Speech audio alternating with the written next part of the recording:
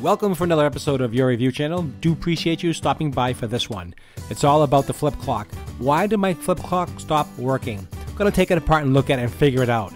That's all I have to say about that. Let's take a look at the flip clock and see what's going on with that motor. Before we get into the video, please like, share, and subscribe. It does help me out, as you all know. I appreciate that. So let's get into the video and see why this clock stopped flipping. Okay, so I got the clock and I wanted to take it apart. It's the first time me working on this type of clock. I've never taken apart totally a flip clock. I've saw on some tutorials online. So basically there's 3 screws in the back. I'm gonna play this kind of fast because it's really long. I don't want to just show you pretty much. These really long screws you take out in the back, and there's 3 of them. You take out the 3 screws in the back, and we're gonna get to the bottom of it, why it's not flipping.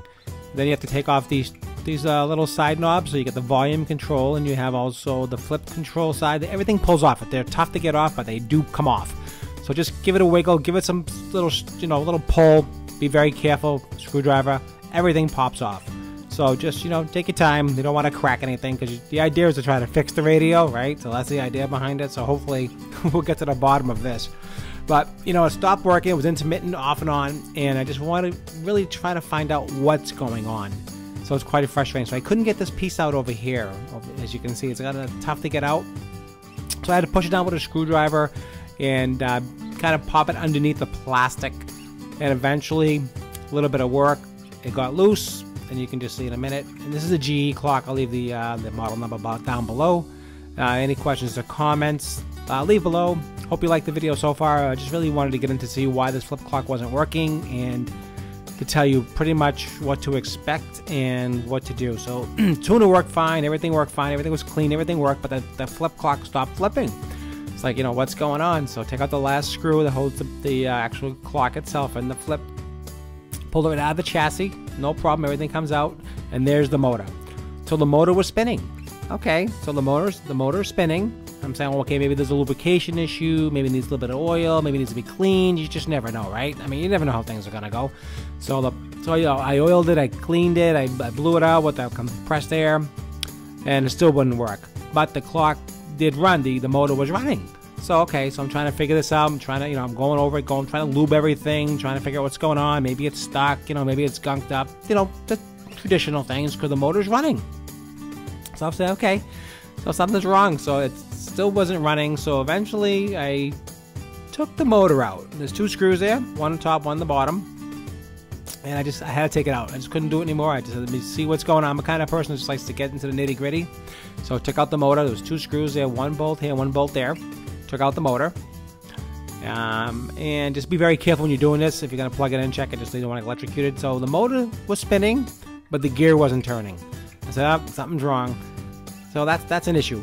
The problem with this motor, it looks like it has screw heads, but it's not. It's riveted.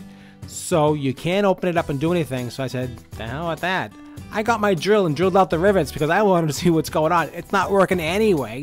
What's the difference? I might as well just look at it. So that's what I did. Pulled out the old power drill and just drilled out the rivets. And just to see what's going on. That way you know what's going on. I'll tell you. So that way you can learn what's wrong with your flip clock if that ever happens to you. If it's turning the motor, but the other gear's not turning, it's something else inside, internally.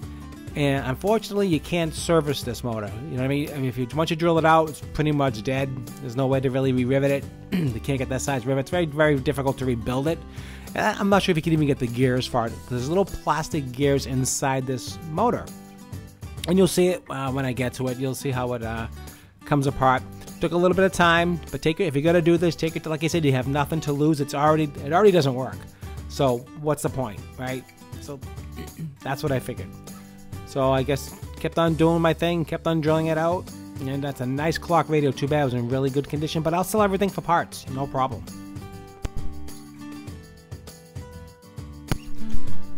So as you can see, I'm still working on it, still trying to get it open. And you take your time, a little bit of patience with this. Be careful with the drill. Make sure you're using a drill bit that is for metal. You don't want to use a wood bit. You want to use a metal bit.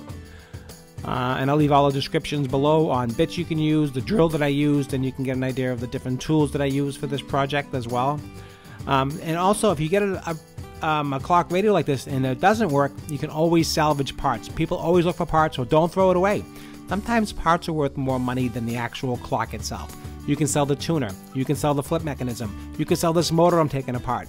Now, the gears are probably no good, but the actual motor itself still works. So someone can actually repurpose the motor. You can sell that motor probably for $25. The flip mechanism you can probably sell for like $40, maybe $35, $40. You can sell the chassis, you can sell the speaker, or you can sell, because you can't get these parts anymore. So parts are really more valuable almost than the item itself. The clock by itself in working condition is worth about $60 to $75, but the parts can be worth almost $100. So, you know, sometimes you have to look at that as well. So look at the parts. Like I said, if you take it apart, if you're mechanically inclined to do so, then do it. You know, cut it out. Don't be afraid. You know, strip the wires, take everything out, and that's pretty much what I did. I pretty much got this clock, and I'm going to sell everything separately. I'm going to sell the chassis. I'm going to sell the tuner. If someone has exact model, they need a tuner. There it is, a tuner. It's all cleaned and serviced, ready to go. The flip clocks, you really can't get those at all, so that's really nice. So there's the motor. So I took it all apart. I finally drilled it and got the back off, the plastic, the gears, and the motor worked fine. So the motor's good, so I will sell that motor. But there's the gear section that you couldn't get off because it's riveted. You can't get it off. So eventually I got this back plate off. And we take a look at that together and we'll see. And I had to see what was going. Like I said, nothing to lose. I don't think anybody's ever done this on YouTube. Take it actually apart, the actual motor itself, and you don't really see it. So this is the problem right there. That one little tiny gear that I'm showing you, it's worn out, stripped, shrunk, dead.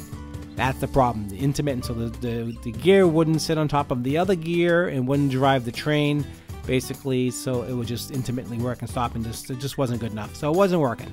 So that's the problem with this. This little tiny gear here, I'm not sure if you can get it. I don't even care. It doesn't matter. Can't put it back together anyway. So that gear is junk.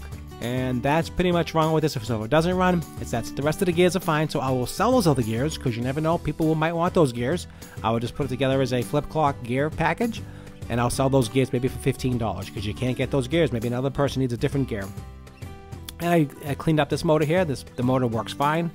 I'll sell that motor probably $20, $25, and then the rest of it, as you can see. So that's what's wrong with the flip clock. It stopped flipping. Like I said, the motor worked, no problem. The light's on, you can see it. It's a great clock. So I hope you learned something. Hope it brought some value to you on this project. If you liked the video, give me a like, a thumbs up, be great. Also, subscribe to my channel. I do appreciate that. That would help me out greatly. And also, please share it in the community of Flip Clock. It's a big community, and I think it's really important to see, why these don't work and what's involved in taking it apart and destroying it. At least you can see what's going on. So I appreciate you tuning into this episode. Hope you enjoyed it, and I did. I enjoyed taking this all apart, and it was fun. So great. Thanks for tuning in, and have a great day, and thanks for watching.